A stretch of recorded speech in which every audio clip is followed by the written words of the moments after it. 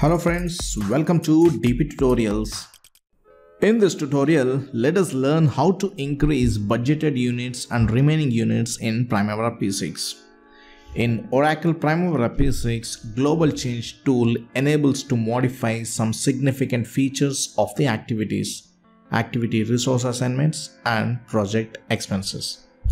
This is the sample project loaded with resources that we are considering in this tutorial, which has got the budgeted labor units and remaining units as 7,500 units.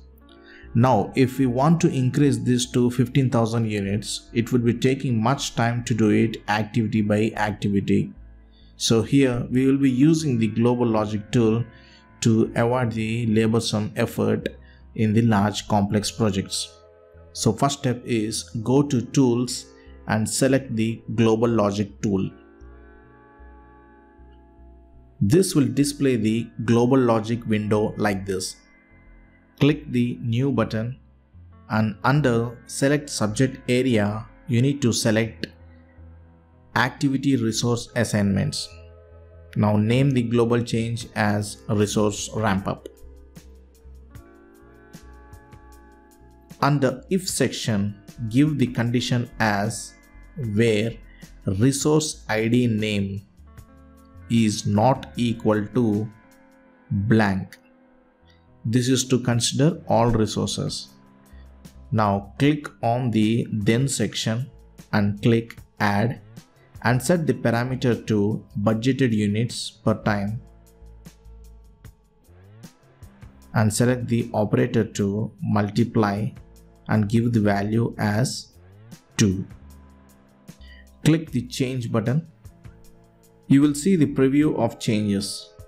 If you are okay with these changes, now you need to click on commit changes button and close this global logic window. Now you can finally see that the budgeted units and remaining units have been changed to 15,000 units, exactly double the previous count of 7,500 units, as we have multiplied the existing units by 2. Got it, friends?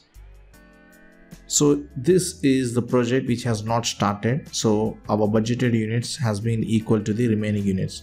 If your project has already been started and which is in progress, then you need to do it separately for the budgeted units and as well for the remaining units. Okay friends?